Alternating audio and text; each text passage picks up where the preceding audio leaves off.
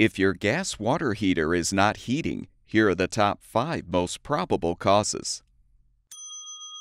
Carbon deposits can create a restriction in the pilot, preventing it from lighting the gas burner.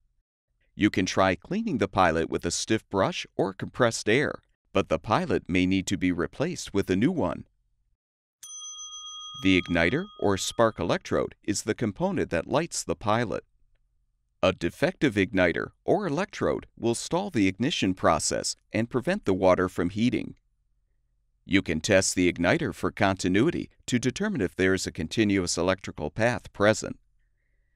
If there's no continuity, the igniter has failed and will need to be replaced.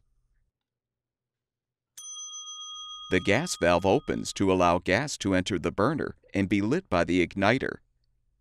A faulty gas valve may prevent gas from entering the burner. You should first confirm that the ignition source is working properly and the gas valve has pressure before replacing the valve assembly. Most gas water heaters will use either a thermocouple or thermal pile to monitor the pilot. If the pilot goes out, the thermocouple or thermal pile will prevent the gas valve from opening. A defective thermocouple or thermal pile may prevent the pilot from staying lit. On some water heaters, a draft inducer fan motor draws air into the burner area, causing the pressure switch to close, signaling the control board to continue the ignition process.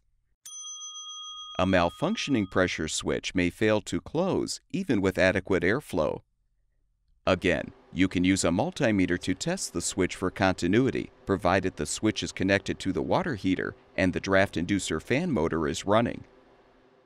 All of the parts shown in this video are available on our website. Be sure to enter the full model number of your product to find the specific replacement part that will fix your water heater.